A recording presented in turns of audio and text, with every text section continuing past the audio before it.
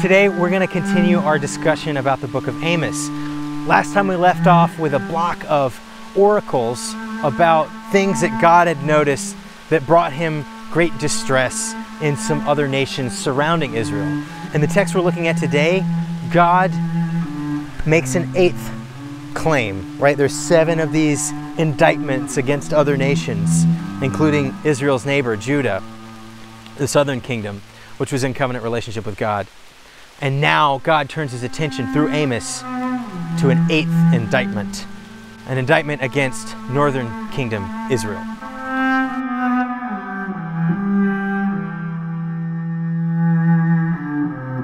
Last time, in this block of 7 oracles against other nations, some atrocities, right? Some war crimes. We're talking about some terrible overreaches of violence, even exporting and human trafficking a whole group of people.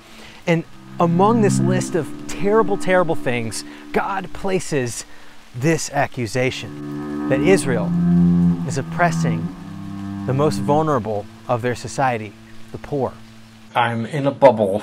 Thus says the Lord, for 3 transgressions of Israel, and for 4, I will not revoke the punishment, because they sell the righteous for silver, and the needy for a pair of sandals, those who trample the head of the poor into the dust of the earth, and turn aside the way of the afflicted. A man and a father go into the same girl, so that my holy name is profaned. They lay themselves down beside every altar on garments taken in pledge, and in the house of their God they drink the wine of those who have been fined. Yet it was I who destroyed the Amorite before them, whose height was like the height of the cedars, and who was as strong as the oaks. I destroyed his fruit above and his roots beneath.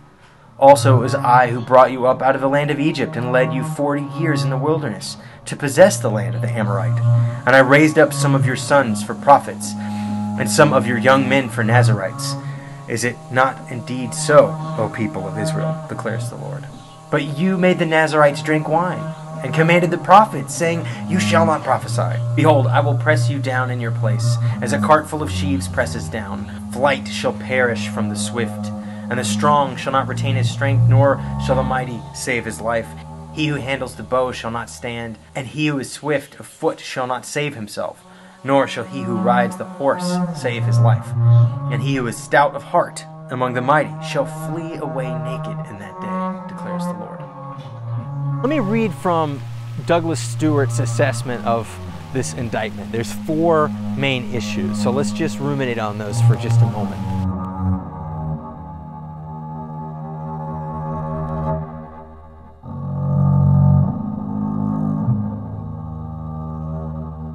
So it's quite evocative imagery, right? Trampling on the poor. And what is this bit about selling people for sandals? Selling people for sandals? Like what? In the ancient world, property transactions often involved symbolic gestures of the sandal. For a couple of examples, take a look at these passages.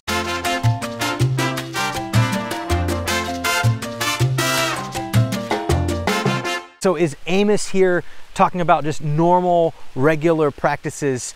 Because as tough as it is to hear, slavery was actually something that didn't go away even with the Old Testament covenant. Slavery in ancient Israel is different than what we've heard of in American history.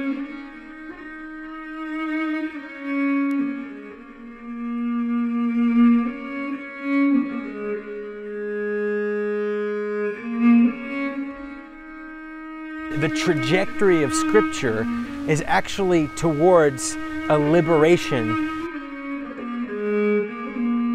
This was a method of dealing with debts. And as tough as it is to hear, this was an option that people had. Now, there were some protections in place. We can look at those as well.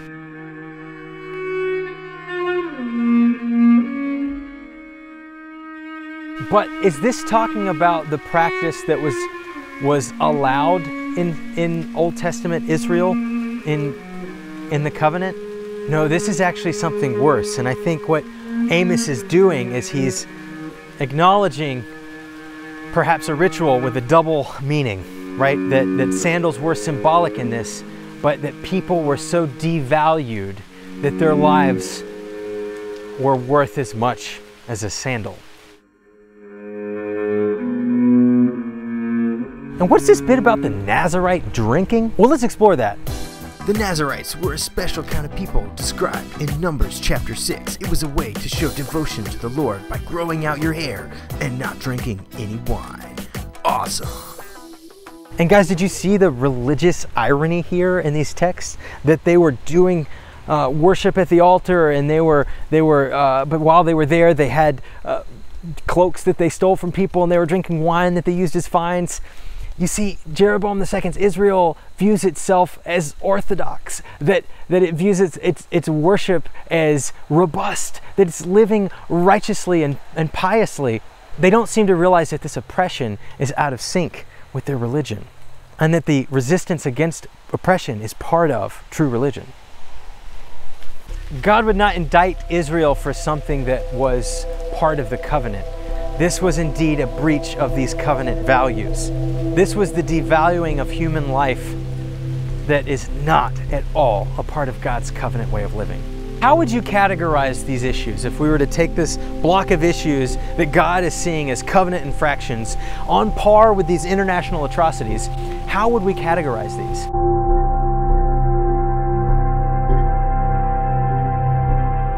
These are crimes against the most vulnerable of society. You see, when God gave Israel their covenant at Sinai, He set up a culture and a society that would help and support those who were vulnerable and oppressed. Let me give you some examples of some laws that God included in His legal structure, in His societal map for Israel that protected the least of these.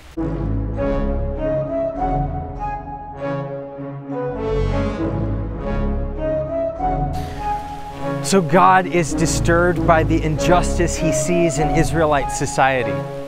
So I think it's a great moment to pause and to ask, do we see injustices in our own?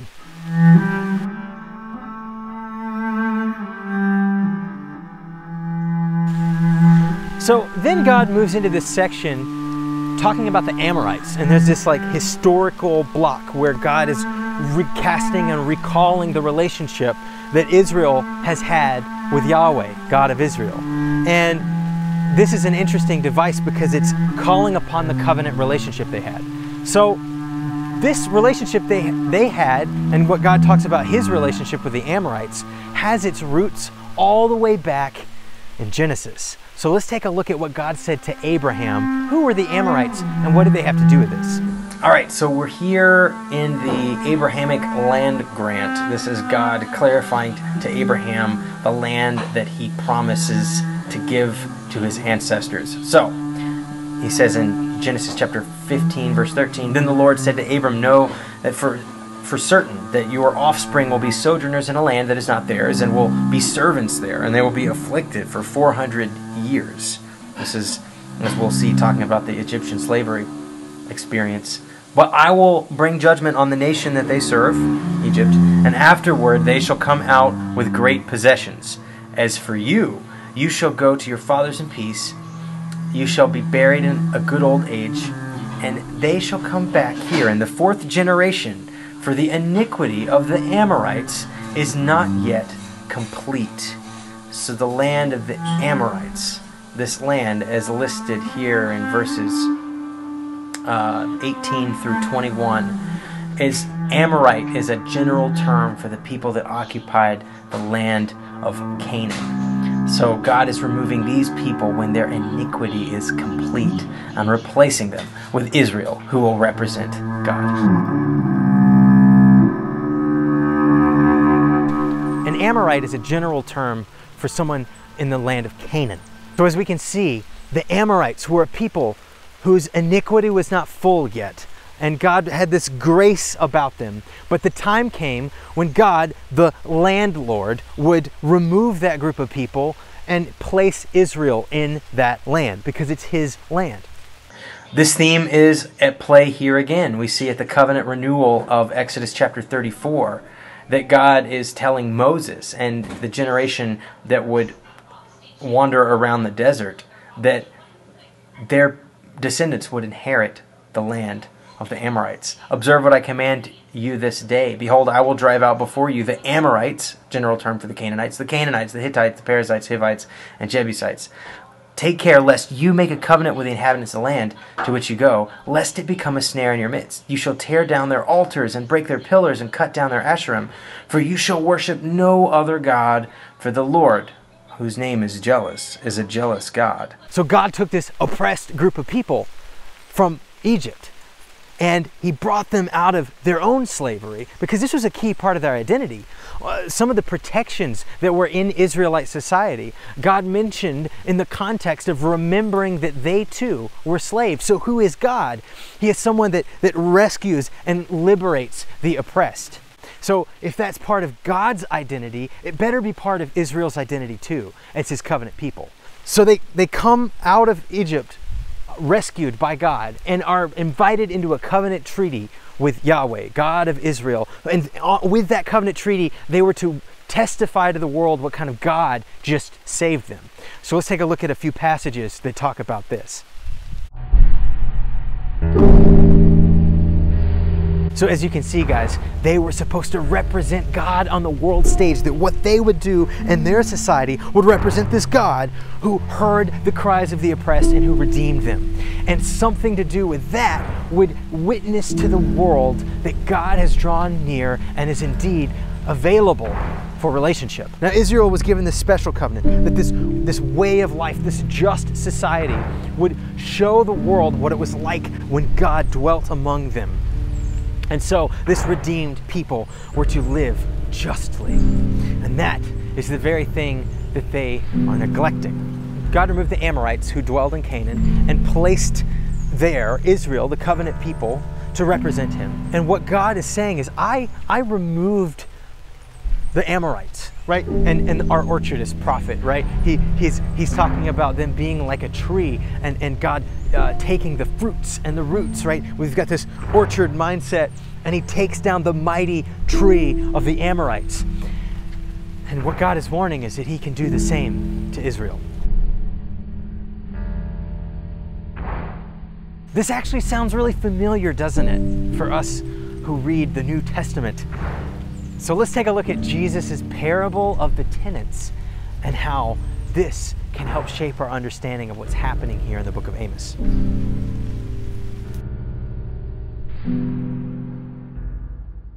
We're in Matthew chapter 21. Hear another parable. There was a master of a house who planted a vineyard and put a fence around it and dug a winepress in it and built a tower and leased it to tenants and went into another country. When the season for fruit drew near, he sent his servants to the tenants to get his fruit. And the tenants took his servants and beat one, killed another, and stoned another. Again he sent other servants, more than the first, and they did the same to them. Finally, he sent his son to them, saying, "They will respect my son." But when the tenants saw the son, they said to themselves, "This is the heir. Come, let us kill him and have his inheritance." And they took him and threw him out of the vineyard and killed him. When therefore the owner of the vineyard comes, what will he do to those tenants? They said to him, "He will put those wretches to a miserable death and let out the vineyard to other tenants who will give him the fruits in their seasons." Jesus said to them, "Have you never read in the scriptures? The stone that the builders rejected has become the cornerstone. This was the Lord's doing, and it is marvelous in our eyes. Therefore I tell you, the kingdom of God will be taken away from you and given to a people producing its fruits. And the one who falls on this stone will be broken to pieces, and when it falls on anyone, it will crush him." When the chief priests and the Pharisees heard his parables, they perceived that he was speaking about them. And although they were seeking to arrest him, they feared the crowds because they held him to be a prophet. So did you catch all of that? Jesus here is talking about God's relationship as if he's a landlord, which God is doing here in Amos. And he's saying that he sent people to care for, to represent the interests of this landlord. And those people didn't do it right. And eventually they're living in rebellion. Group after group is sent to remind the people that were taking care of the landlord's property that it's his interests they should represent. And they reject those people.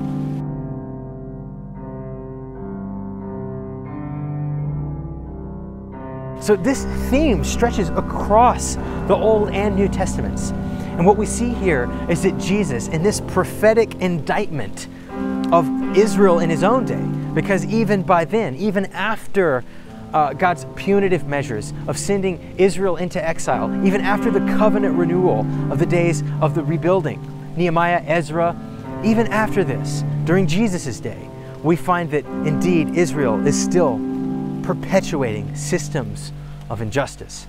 And so Jesus comes to call that out. And what is the accusation against Jesus after this parable? They identify Jesus as prophet.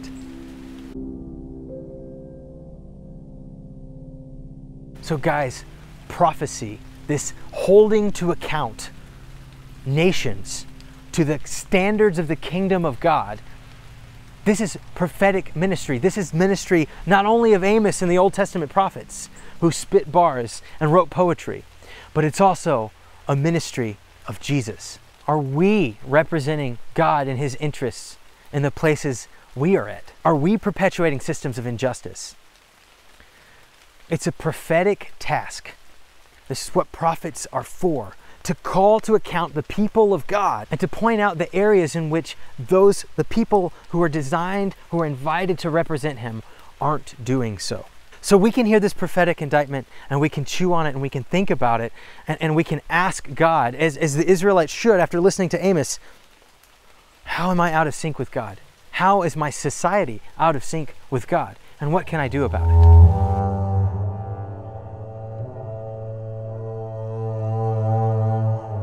If the people that are invited to represent him aren't representing him, he can remove them and invite someone else to represent him. As we acquaint ourselves with how to chew on and to respond to the genre, the biblical genre of prophecy, are there some ways to help us understand this? Well, I want to read a section of a foreword in Walter Brueggemann's incredibly influential book, The Prophetic Imagination. This foreword, I think, captures some of what's happening here. So let's read this. Prophetic imagination proceeds through these three basic steps. 1. It refuses denial and penetrates despair with honest cries over pain and loss that result from social injustices. 2. It overcomes amnesia by drawing on ancient, artistic traditions that energize the community to imagine and live into a more just order. And 3. It ends in hope and gratitude for the surprising gift of an emancipated future. As David Hankins goes on to say, prophets are not pundits, but poets and preachers. So what Amos is doing here in this text is, as Hankins put it in this foreword, is he's energizing the community to envision a more just order. Can we listen to Amos and do the same? Can we hear this rebuke against the injustices of Amos's day and how Israel was oppressing the poor and taking advantage of the vulnerable rather than helping them and supporting them? Can we hear that and engage this prophetic imagination to imagine a better world? In some way, we don't have to go too far to imagine it, because we get a preview of that kind of world, of that kind of kingdom in the person and character of Christ. So church, may it be true among us that the vulnerable, that the oppressed, that the weak, that those people have a place here, that we don't take advantage of them, that we don't overburden them, but in fact, as the law of old inspired Israel to attempt, even if they failed, and then what the way of Jesus, the church lifestyle, should invite, could we be a people where the oppressed and the weak are made strong? So could we, like Amos and like Jesus, live lives attentive to the vulnerable and embody that within our own lives and with our structures that we're a part of? Or will we, like Jeroboam II's Israel, become the oppressor in the tradition of the Amorites, of the Egyptians, and even in the tradition of Israel, Northern Kingdom Israel? Will we be blind to the oppression Will we be deaf to the vulnerable? I think there are two ways to respond to biblical prophecy. One is the way of Amos and the way of Jesus, to embrace the corrective word and to let it be a part of our own ministry. That as poets and preachers, we would call to account the injustice we see in the world. Or, in the tradition of the Amorite and the Egyptian and Jeroboam II's Israel, we can become blind and hard-hearted to our oppressions. And I think in the long run, doing that, we'll experience the same kind of crushing defeat that Israel is mentioned at the end of this passage. Restoration or defeat? Renewal or hard-heartedness? This is the continual question mark about encountering prophetic ministry. And in Christ, may we experience the renewal and the refreshment of being in the character of God that can make the kind of society that the prophetic imagination is looking for the kingdom coming down.